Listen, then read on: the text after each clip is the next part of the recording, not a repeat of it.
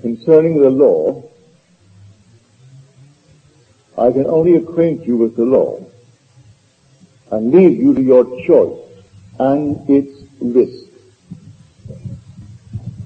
But we have scripture for it. Tell it, regardless of what they do with the law. In the 18th chapter of the book of Matthew, we read these words. If any two of you agree on earth about any request that you must make, that request will be granted by my Heavenly Father. Find two who agree, and that request will be granted. Well, can you conceive of something greater? If two agree on earth concerning any request, it doesn't have to be good, doesn't have to be this, that, or the other, but any request that you must make, that request will be granted by my Heavenly Father. Here we are told the greatest secret in the world concerning the human imagination. We are told that with God all things are possible. Then we are told all things are possible to him who believes. So he equates God with the human imagination. That God is the human imagination. And all things are possible to the human imagination. Now, a friend of mine called me today, and I tell you the story that you may see. It's entirely up to you. I'm quite sure that she was perfectly innocent in the wonderful work that she did. She's exercised this talent of hers, which she learned, as you have, from this platform. And she has done a remarkable job in the world of Caesar, in dollars and cents. But one has to learn something outside of this and govern everything by love. Everything must be governed by love.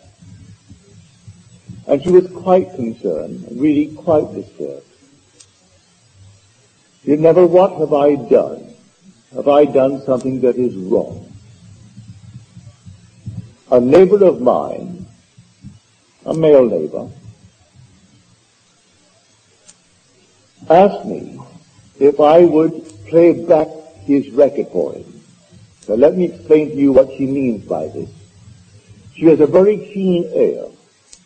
If you speak to her, make a sentence, and then you stop. She can hear you as distinctly as anyone could ever hear you. If you put it on a record, what she is hearing is just as accurate as that recorded record. So she wants you to make a statement in a positive manner. Like the great professor who said, I have a lavish, steady, dependable income, consistent with integrity and mutual benefit. This he said long before he had a nickel. And he persuaded himself of the reality of what he was hearing. So she wants you to put it into a positive statement just like that. So tell me what you want. Well, the neighbor wanted to be free of a disturbing element in the neighborhood, which was also a neighbor. A couple with 3 children. And so she heard him distinctly say that he was free of this disturbance, that they were gone. Her ability to hear distinctly is so keen, so wonderful, that she heard him affirm what he had affirmed. In a matter of days, the parents were killed on the highway, leaving 3 children, 2 little ones, and a demented boy in his early teens. So she wondered, what did I do? Well, I tried to persuade her, you did nothing that was wrong. You simply exercised a principle. The lad who asked of you, did you ask him anything concerning his motive behind it all? Well, she didn't ask that. But I say, whatever you do it in love. She is completely exonerated as far as I'm concerned. She simply applied the principle. So I tell you, I acquaint you with a principle and leave you to your choice and its risk. She is fantastic in hearing what she wants to hear in the world of Caesar. But may I tell you, can go beyond it and take it into the world of promise. If someone can say to you, I have a lavish, steady, dependable income, consistent with integrity and mutual benefit, and your ear is so sensitive that you can hear exactly what the other one says. There are 2 witnesses now. If 2 agree on earth about any request that they might make, that request will be granted by my heavenly Father. Well, now that's a request. It doesn't limit it there. Could I say to you, I have had the experience. I have had the experience of which he speaks, the experience of the resurrection and the birth from above, the experience of the discovery of the fatherhood of God, the experience of the ascent into the heavenly sphere. And can you hear with me that? Because what I said before was as much a lie based upon this level as the other. And so I am telling you now of another level. Can you find agreement on this level? Where I will tell you, if I told you on this level, that my neighbors are gone, and now I am free of that disturbance. And you heard it with me. You heard my voice, you listened to my voice, and then having heard my voice distinctly, you now, in my absence, you hear my voice actually state what you heard it state physically. And here was 2 agreeing. You heard the voice, and now you heard this. Now can you go into another level and have someone who really sincerely desires to have the spiritual experience of the promise, as that lad wanted to be free of a disturbing neighbor? And so the parents are dead. They've been killed on some freeway accident. Now you may say, did she do it? No, she didn't do it. She only heard, may I tell you, we are one body. There's only one Spirit, only one Lord, only one God and Father of all. All things by a law divine in one another's being mingled. We're only one. So if these 2 parents are now gone from the world, leaving behind these little children, 2 little tots in their swing, they're totally unaware that their parents are gone. And the other one, the early teens, he is a little bit, demented. And he is not quite aware of what has happened. So I say to you, I am telling you of a principle, a law that cannot fail. You don't have to do anything on the outside, and you don't even need another one. You can say to yourself, and then listen. The 2 could be within yourself. It need not be someone as sensitive as she is to the human voice. She has been trained that way. She was in the telephone business for quite a while as the head of her department on long-distance calls, and she knew voice after voice after voice. And she could actually register that voice. So she knew these voices. That before you could even announce who you are, she knew who you were because she knew the voice. So she's been so trained to hear sound. And so you come to her and she asks you to simply state it in a bold, positive manner what you have, which is really what you hope to have. I hope to have it. Don't state it as a hope. State it as a fact. Because we're living in an imaginary world. This world is one's own imagination pushed out. The whole vast world is all imagination. That all these so-called objective realities are simply first imagined, and then they become, well, what you and I call reality.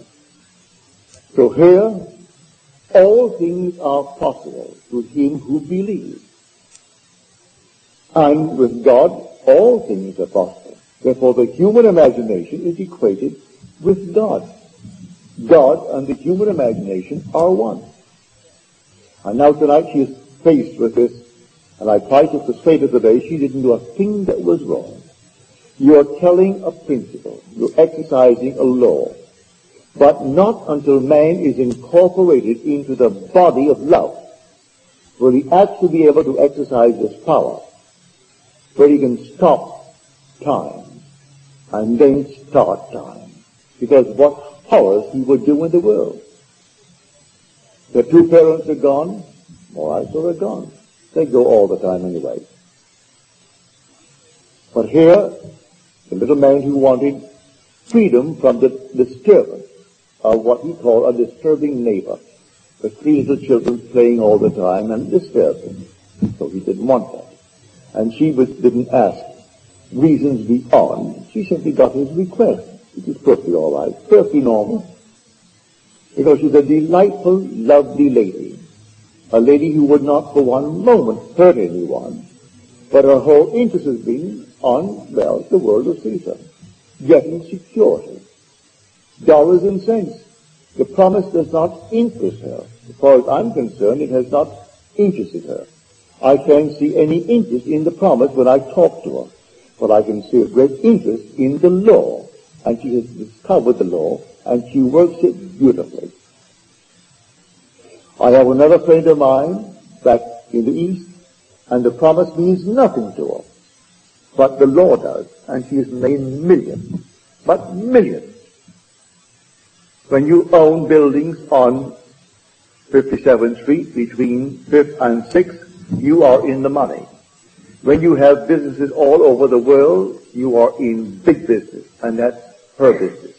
And she started with not one penny in this world when she first heard me. But she believed what I told her. She believed that imagining creates reality. As I'm telling you now, it does. It does create reality. So here, treat it, may I tell you, and I plead with you, treat it lovingly.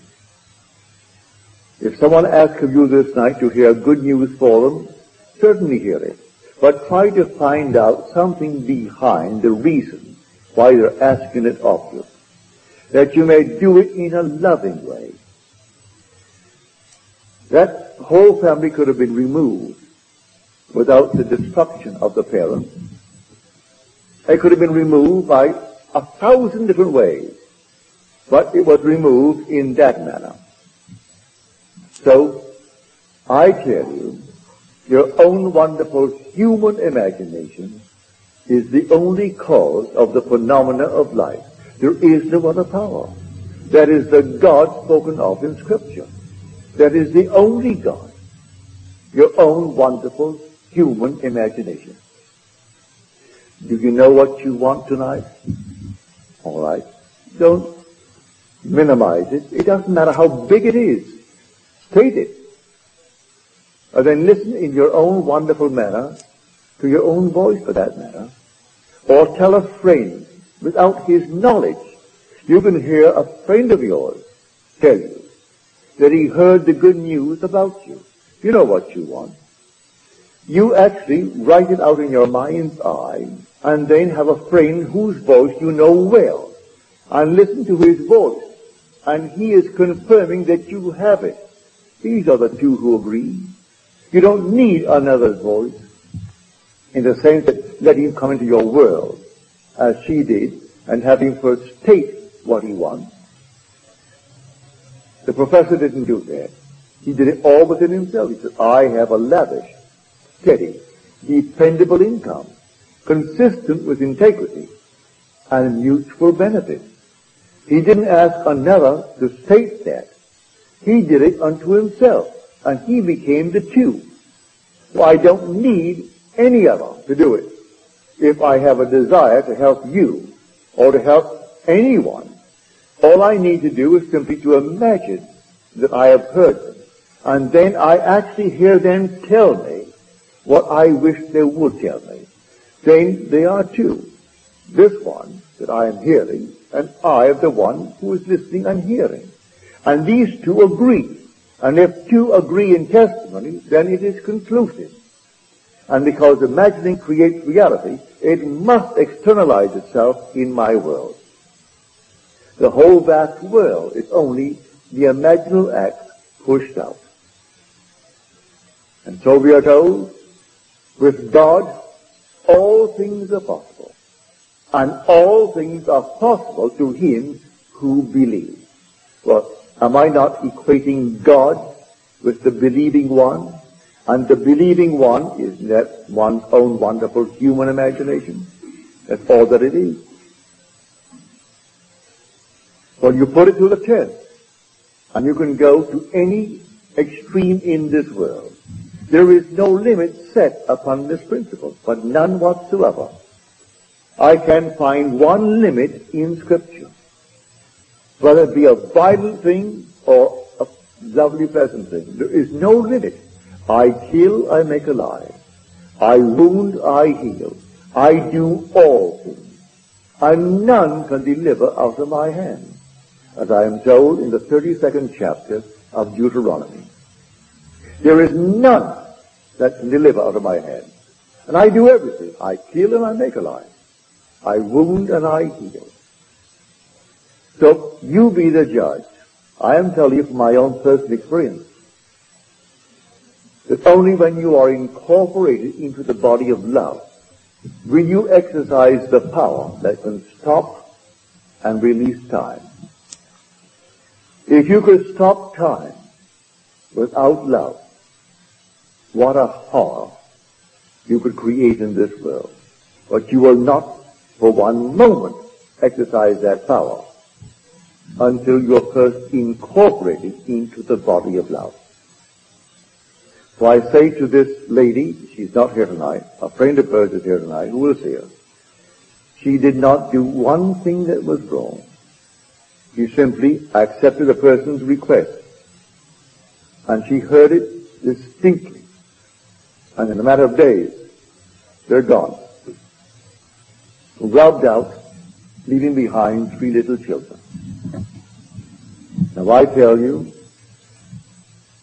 if we were not one, it would be entirely different. But it was only done to herself. Because all things by a law divine in one another's being mingled. We're all one. And the day will come that everyone will know it.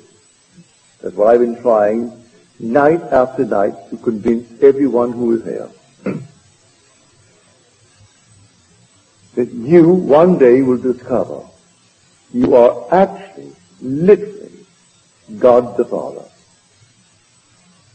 The central theme of the Christian faith is the fatherhood of God. That's the central theme. And one day you will discover from your own experience that you are God the Father. And there is no power in the world that can persuade you that you are until a son. And because he is Father, there must be a Son, and it is his Son who stands before you and calls you Father. Here in Scripture. You're told, if the Son sets you free, you are free indeed. And people wonder, what on earth is that all about? If the Son sets you free, you are free indeed. A demented king stands and he looks at the head of the enemy of Israel and he wonders, who is the father of the man who brought that head here? The king's name is Saul, and he's insane. And he asked his lieutenant, Abner, Abner, whose son is that youth? And Abner said, as your soul liveth, O king, I cannot tell. He said, inquire whose son the scripture is. No one knows. So the scripture, the young lad comes holding the head of the giant in his hand. And the king said to him, whose son are you, young man? And he said, I am the son of Jesse, the Bethlehemite. Because the king had sworn to set the father, not the son, to set the father of the man who destroyed the enemy of Israel. And he destroyed the enemy of Israel. He would not put on the garment of the king. He took it off. He only carried 5 stones with him. There weren't 5 stones. This is all beautiful imagery. 5 is simply grace. The number 5 is grace. And grace is God's gift of himself to man. So he took only the grace of God, the gift of God. And grace is equated with power of God. For my grace is sufficient unto thee, for my power is made perfect in weakness. So you are the little weak one. You go forward. And you have my grace, you have my power. Not 5 little stones as told in story. Here is God's gift of himself to man. So he stands before him, and the king does not understand who is standing before him. He is suffering from amnesia. The king is everyone in this world. He doesn't recognize his own son. Paul's first name was Saul. And Saul was converted into Paul. When he was Saul, he went out to destroy the entire story as he heard it. And then he heard a voice saying, Saul, Saul, why persecutest thou me? And then he answered, who are you, Lord? I am he whom thou persecutest. I am the Lord. And then he changed his name from Saul to Paul. The whole vast world is Saul. He looks into the face of his own son and he cannot recognize it because he's actually suffering from amnesia. Then comes a complete return of memory. And he remembers he's promised to set the father free of the man who destroys the enemy of Israel. And so memory returns, and he is the father, and he is set free. For no one can set me free but the Son that I have forgotten. So my son returns, and all of a sudden, I am set free. This is the story of Scripture. The day will come, you will actually see him. He will be one who will stand before you. You will recognize him. You will know him to be your son. And knowing your Scripture, that he is the Son, the only Son of God, and then he is your son, then you know who you are. You are God himself, limited for a little while in a garment of flesh and blood, to tell the story to encourage others who are still in the demented state of Saul.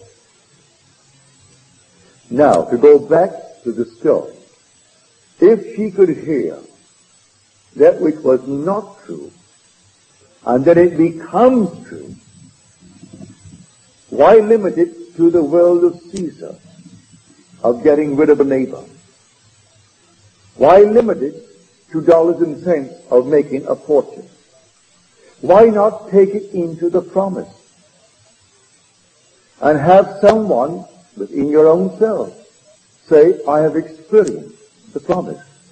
I have actually experienced the resurrection and the birth from above and the discovery of David and the ascension of myself into heaven and the descent of the dove. But then listen as though you actually heard it. If you can't do it that way, well then take a friend. And here a friend said to you, I heard. Said to you, and then let that friend's voice be the voice you're hearing. And you are reveling in what the friend is saying concerning what you have experienced. And have the two agree, and if the two agree in testimony, then it is conclusive. So do not limit it to the world of Caesar. So, when she called today at 10 this morning, my heart went out to her because I was quite disturbed. Frightfully disturbed, because she thought, what have I done? For she would not kill, a butterfly. That's the kind of a lady that she is. She wouldn't hurt anyone. She wanted money, and she has money. She really wanted that beyond all things, but she has it now. She got it, and for the rest of her earthly days, that's done. It's all in trust, and she has it. Now, I would ask her to go outside of that now. If she could only become hungry for it, as she was hungry for money. But do not dwell upon what has happened concerning the death of these two people. Forget it. They're gone from this little world, but they're still in a world just like this. And as far as the little children are concerned, they'll be taken care of. They'll grow into this wonderful world of ours, and everything will be perfect. But I'm telling you, your own wonderful human imagination is creating all the realities of your world.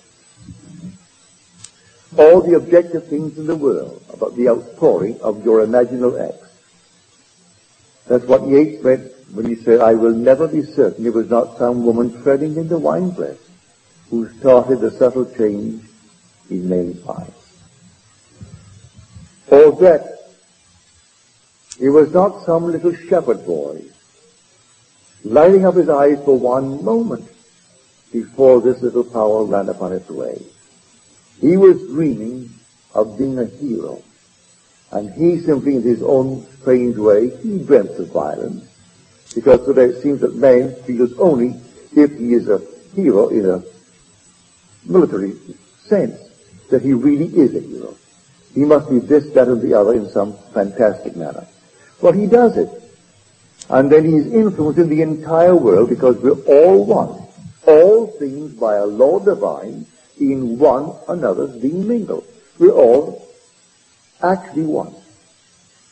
If I stand here now and lose myself in an imaginal act, I am influencing the entire world. Influencing everyone who can be used to aid me in the objectification of what I'm imagining. So, do it lovingly. Whatever you do, do lovingly. I don't care what it is. And if you are ever in doubt, do the loving thing, which is called, by the simple term, the golden rule. Do unto others as you would have them do unto you. So if you're ever in doubt, use that as your rule, and you can't go wrong. And then the day will come that you and I will meet on high. Then you'll be able to understand Scripture. But here is the one who said, I am from above, and you are from below. I am not of this world. You are of this world. Do you think one man is talking to men? No. It is one being speaking to himself. Here is this outer man, called Neville, that came into the world first. This is the Esau of Scripture. And then after that comes another one, my own wonderful human imagination, and that's the Jacob. This is the twin that comes into the world. They aren't two separate little boys. This is the story. This is an adumbration of that which comes later into the New Testament. That the one who could say, I am from above, and you are from below. You are of this world. I am not of this world. So the being speaking is your own wonderful human imagination, who in Scripture is called Jesus Christ. And the thing below is the body that you're wearing, and that is of this world. Now, you are anchored here. I'll show you how I need not be anchored here. Because these two, as you're told in Scripture, in thy limbs are nations twain. Rival races from their birth. One the mastery shall gain, the younger or the elder reign. That's the 25th chapter of the book of Genesis. Now, we are told in the first chapter, or the first book of Corinthians, the 15th chapter, that the second man is the Lord from heaven. So the second one, which was mentioned in Genesis as Jacob, who became Israel as he wrestled successfully with the Lord, and his name was changed from Jacob into Israel. He is that second man. He came second. Esau came first. Well, this is the Esau. And it's limited to its senses. It can only accept as true what the senses dictate, what reason allows. But there's something outside, far beyond this, which is the second man. And he is the Lord from heaven. And he is called in Scripture the Lord Jesus Christ. So here I stand here. I only accept as real what my senses now dictate, the room. But I don't want to be here. Is there something in me that could dominate this little man that insists that this is the only reality? Well, certainly it's my own wonderful human imagination. Can I, while standing here, assume that I am elsewhere and see the world from that elsewhereness and see it as I am now seeing this from this platform? I can do it. Well, if I do it, what would happen? I'd go there. Man not knowing that, he is tied to his little body of Esau morning, noon, and night. He never gets away from it. But these rivals within man, but the second one eventually will become superior. Their rival races from their birth. Yet that younger one is destined to be the master. And the younger, which is the second, is the Lord from heaven. And he will actually dominate when he becomes awake within this wonderful story that is Scripture. And that second one is your own wonderful human imagination. So I will stand here, and reason denies it, my senses deny it, my pocketbook will not allow it, my time will not allow it. I want to go elsewhere. And everything in this world tells me I can't go. Well, where would I go? Well, I know exactly where I would go. Well, now, let me in my imagination go. I don't travel. I bring there here. And here vanishes. I take there and make it here.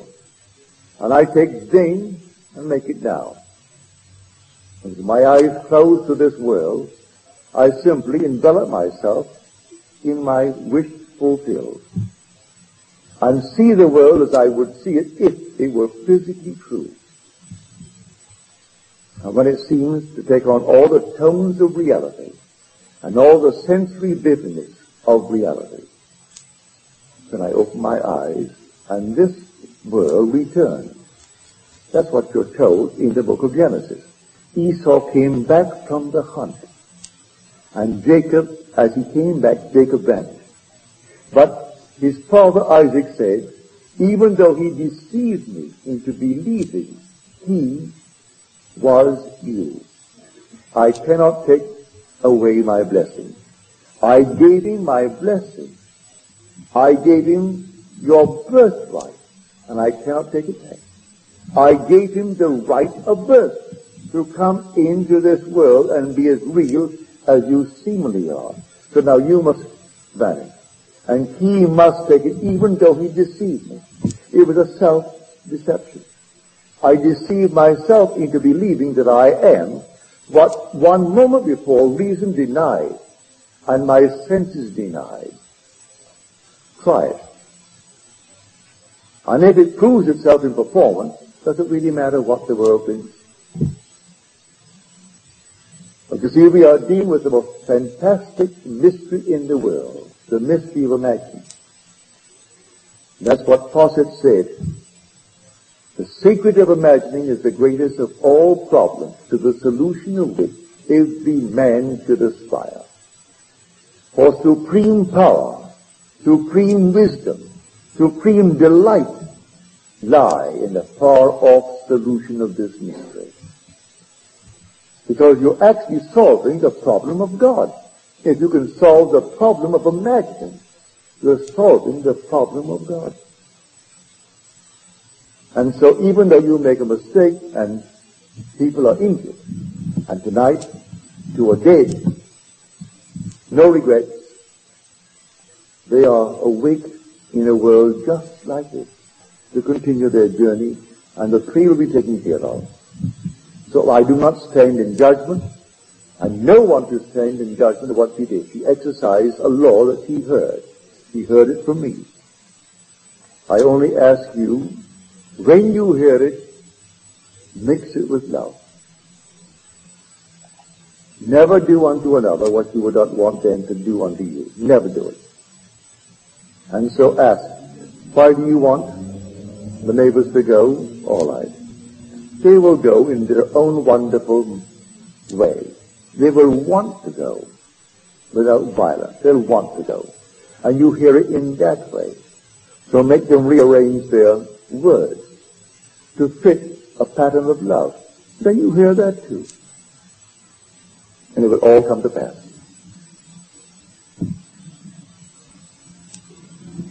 Now let us go into the silence.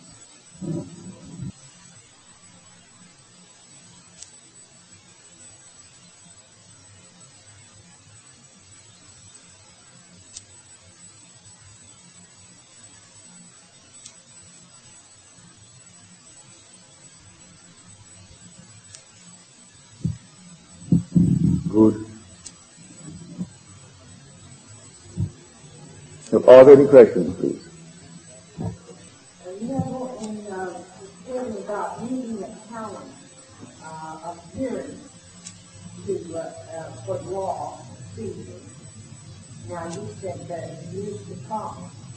Well, isn't there an appointed time, like when you had your realization, because you think that's the time of schooling and that's why you had it? My dear, I will go along with that to a degree, but when I spoke, what I did tonight from the 18th chapter, the 19th verse of Matthew, I cannot limit it. There is no limit placed upon that statement whatsoever. None. I cannot see where there's any limit on it. That if two agree on earth about any request that they may want, that request will be granted by my Heavenly Father. No. He didn't say the request had to be in the world of Caesar. But he does state in Scripture, man isn't hungry for that request. I've had so many people in my world, many of them are gone now. Oh, Neville, there's come enough for that. time enough for that. It started back in 1925 in London, where a friend of mine, and he was only a few months older than I at the time, his name was Matthew Begley. His parents were Scottish. And I said, aren't you interested, Matthew, in the things that your father is interested in? Of course, the father was interested in psychism. But at least it was a beginning. An interest of that nature would take you into something other. And he said, oh no, Dad is an old man. But his father was then, I would say, 50, and he was then my age, which was 1925. And his father was an old folk as far as he was concerned. And so was his mother, a beautiful, lovely lady, I would say in her mid-40s. And he said, no, I have time enough for that. Well, I came back to New York City. He went off to India as a tea taster, contracted some malaria and died. He didn't reach 21. Yet he had all the time in the world. And his father and mother, who he thought were all fogies, they remained in this world for years and years beyond that.